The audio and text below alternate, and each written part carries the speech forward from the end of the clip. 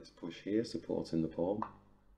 Let's capture the pawn, save any confusion, and just develop the bishop, supporting the knight.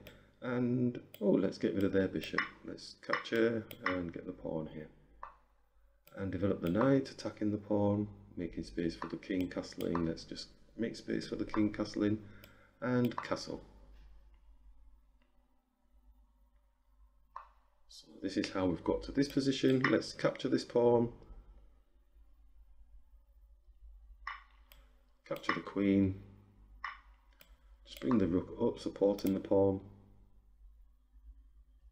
Also helps with doubling. Okay, so he's going for a greedy munch of the pawn. Does that improve their position? That is the question. I don't mind doubling my pawns on this side. So I'm actually going to attack the bishop here. Can expect here to double the pawns. Yeah, exactly. So we'll capture here. But does it improve their position? That is a question that I'm always asking myself. It's the top of my tree. Doubling does help, but at the same token, the knight is targeting this pawn.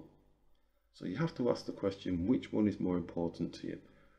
If the knight takes, then the pawn can take back, or the rook can take back. If we bring the king here, just to support the pawn, then at least we're covered on all angles.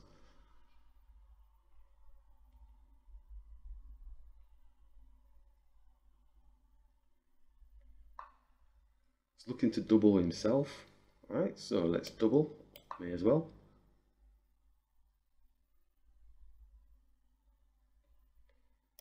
Smaller piece attacking a higher piece.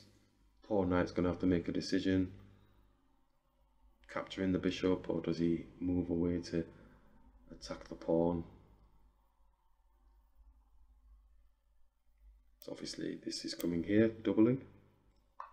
Yep, so let's touch the knight, see what they want to do. They might be dynamic and just go straight in for blood. But I don't see it. Maybe they go here thinking, yep, double dynamic they're going for. So if we did take, then their rooks will be able to take our rooks, etc, etc, etc. So that's not too bad. I mean, we can move here. I mean, the rooks aren't going to take the bishop, are they?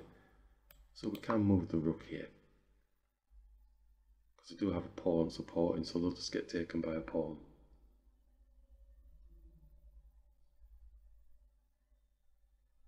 So jostling nice and steadily, looking at what the opponent's attempting to do, changing our trajectory. So it allows us to double here and get a back ranker if they're not asleep, if they're not awake. Because now they're being a bit too greedy with the knight, I think, with the movement. Maybe need to look on, it's too late. Well, it's not a back ranker, but we get a rook off the board.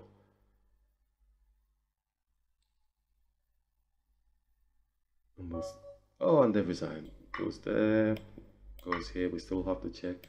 Ah, discovered me.